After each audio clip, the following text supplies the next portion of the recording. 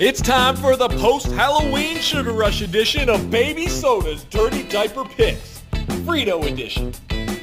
I just said it was Halloween edition, presented by Talking Small Podcast. Uncle Al made up no ground on Baby Soda in weeks 8. Both Soda and Uncle Al went 2 and 3 in their picks. Some big matchups this week in the NFL. Tom Brady versus Aaron Rodgers. Saints against the undefeated Rams.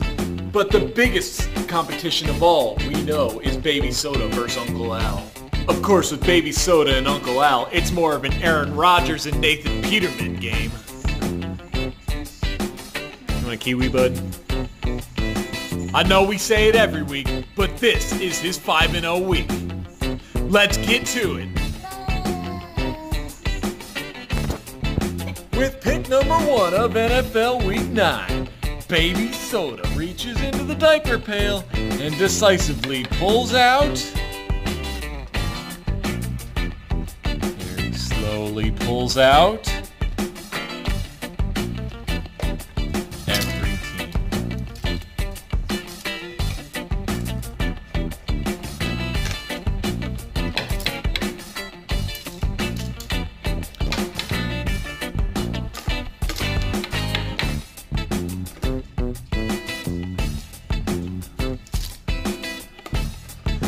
Which means by default, sorry for that, the last team is the Washington Redskins.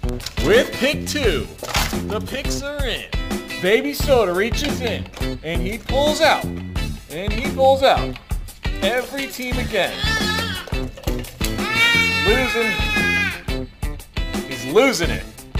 Is there anything left in there? It sounds like it. I need one. I need one team. I need one. That's all of them. I need one. May I have one? One? Okay, we're going with both of these. This is picks 2 and 3, New Orleans and Detroit. And with that, we're going to use that one as pick number 4, if he'll let it go.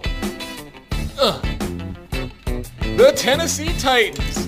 And what's that one? Pick number 5, the Seattle Seahawks. Hey, Soda, more. Touchdown, please.